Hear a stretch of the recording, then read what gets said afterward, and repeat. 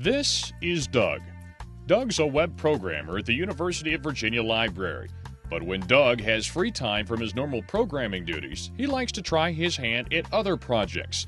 That's how he got involved with the Department of Environmental Sciences building a remote-controlled hexacopter, a promising new tool for research and teaching with sensors that can measure atmospheric conditions such as humidity, temperature, and wind speed. Supporting research in environmental sciences? That's fine, but we thought we'd take the hexacopter and do something actually useful with it.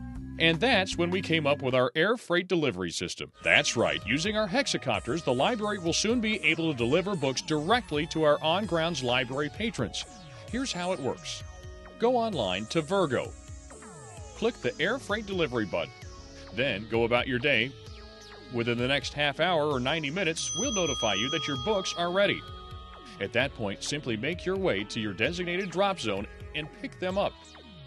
We're still working on some minor bugs, but we hope to have the all clear by the end of the spring semester so the system can be fully tested during the summer session. In the meantime, you can check on our progress at www.library.virginia.edu/AFD.